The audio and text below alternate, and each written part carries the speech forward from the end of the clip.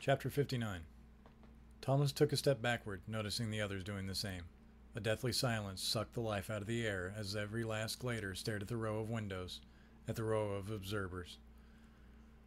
Thomas watched one of them look down to write something, another reach up and put on a pair of glasses. They all wore black coats over white shirts. A word stitched on the right breast. He couldn't quite make out what it said. None of them wore any kind of discernible facial feature. They were all sallow and gaunt, miserably sad to look upon. They continued to stare at the gladers. A man shook his head. A woman nodded. Another man reached up and scratched his nose, the most human thing Thomas had seen any of them do. "Who are these people?" Chuck whispered, but his voice echoed throughout the chamber like a raspy edge. "The creators," Minho said. Then he spat on the floor. "I'm going to break your faces," he screamed, so loudly that Thomas almost held his hands over his ears. "What do we do?" Thomas asked. "What are they waiting on?" "They're probably revving the grievers back up," Newt said. "They're probably coming right." A loud, slow beeping sound cut him off, like the warning alarm of a huge truck driving in reverse, but much more powerful. It came from everywhere, booming and echoing throughout the chamber. "What now?" Chuck asked, not hiding the concern in his voice. For some reason, everyone looked at Thomas. He shrugged in answer. He only remembered so much, and now he was just as clueless as anyone else, and scared. He craned his neck as he scanned the place top to bottom, trying to find the source of the beeps, but nothing had changed. Then out of the corner of his eye, he noticed the other gladers looking in the direction of the doors. He did as well.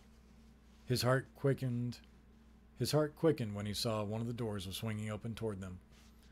The beeping stopped, and a silence deep as outer space settled on the chamber. Thomas waited without breathing, braced himself for something horrible to come flying through the door. Instead, two people walked into the room. One was a woman, an actual grown-up. She seemed very ordinary, wearing black pants and a button-down white shirt with a logo on the breast. "Wicked," spelled in blue capital letters. Her brown hair was cut at the shoulder, and she had a thin face with dark eyes.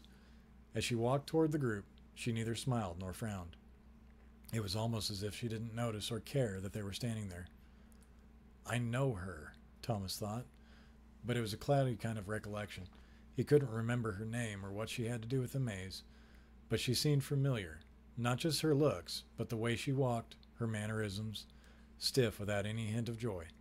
She stopped several feet in front of the gladers and slowly looked left to right, taking them all in.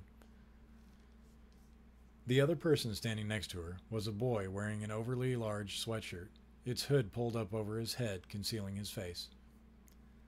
"Welcome back," the woman finally said. "Over 2 years, and so few dead. Amazing." Thomas felt his mouth drop open, felt anger redden his face. "Excuse me?" Newt asked. Her eyes scanned the crowd again before falling on Newt. "Everything has gone according to plan, Mr. Newton. Although we expected a few more of you to give up along the way." She glanced over at her companion, then reached out and pulled the hood off the boy. He looked up, his eyes wet with tears. Every glader in the room sucked in a breath of surprise. Thomas felt his knees buckle. It was Gally. Thomas blinked, then rubbed his eyes like something out of a cartoon. He was consumed with shock and anger. It was Gally. "What's he doing here?" Minho shouted. "You're safe now," the woman responded as if she hadn't heard him. "Please, be at ease." "At ease?" Minho barked. "Who are you telling us to be at ease? We want to see the police, the mayor, the president, somebody." Thomas worried about what Minho might do. Then again, Thomas kind of wanted him to go punch her in the face. She narrowed her eyes as she looked at Minho. "You have no idea what you're talking about, boy. I'd expect more maturity from someone who's passed the maze trials." Her condescending tone shocked Thomas. Minho started to retort, then Newt elbowed him in the gut. "Gally?" Newt said. "What's going on?" The dark-haired boy looked up at him. His eyes flared for a minute, his head shaking slightly, but he didn't respond. Something's off with him, Thomas thought, worse than before. The woman nodded as if proud of him. "One day you'll all be grateful for what we've done here. I can only promise this.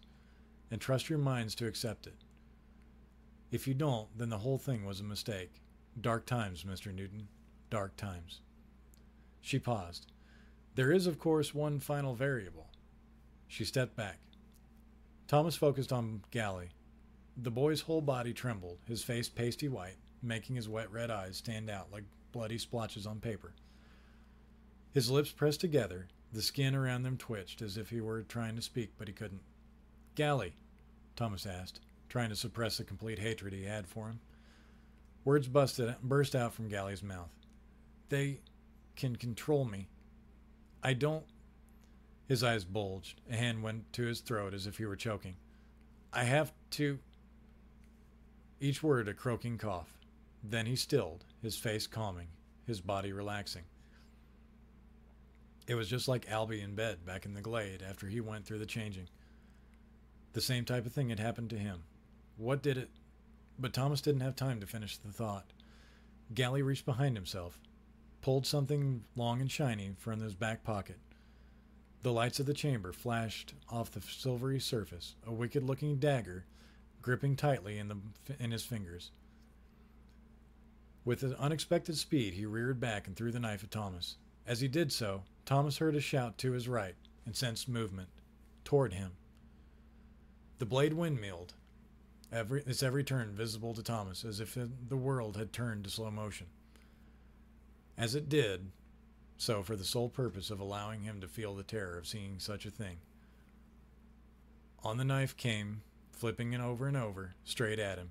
A strangled cry was forming in his throat. He urged himself to move, but he couldn't. Then, inexplicably, Chuck was there, diving in front of him. Thomas felt as if his feet had been frozen in blocks of ice. He could only stare at the scene of horror unfolding before him, completely helpless. With a sickening wet thunk, the dagger slammed into Chuck's chest, burying itself to the hilt. The boy screamed, fell to the floor, his body already convulsing. Blood poured from the wound, dark crimson. His legs slapped against the floor, feet kicking aimlessly with onrushing death. Red spit oozed from between his lips. Thomas felt as if the world were collapsing around him, crushing his heart. He fell to the ground, pulled Chuck's shaking body into his arms. "Chuck!" he screamed. His voice felt like acid ripped through his chest. "Chuck!" The boy shook uncontrollably, blood everywhere, wetting Thomas's hands. Chuck's eyes had rolled up in their sockets, dull white orbs. Blood trickled out of his nose and his mouth. "Chuck," Thomas said, this time a whisper. There had to be something they could do. They could save him. They could... The boy stopped convulsing, stilled. His eyes slid back into normal position, focused on Thomas, clinging to life. Thomas... It was one word, barely there. "Hang on, Chuck," Thomas said. "Don't die. Fight it. Someone get help." Nobody moved, and deep inside, Thomas knew why. Nothing could help now. It was over. Black spots swam before Thomas's eyes. The room tilted and swayed. No, he thought. Not Chuck. Not Chuck. Anyone but Chuck. "Thomas," Chuck whispered, "find my mom." A racking cough burst through his lungs, throwing a spray of blood. "Tell her." He didn't finish. His eyes closed, and his body went limp. One last breath wheezed from his mouth. Thomas stared at him, stared at his friend's lifeless body. Something happened within Thomas. It started deep down in his chest, a seed of rage, of revenge, of hate. Something dark and terrible. Then it exploded, bursting through his lungs, through his neck, through his arms and legs, and through his mind.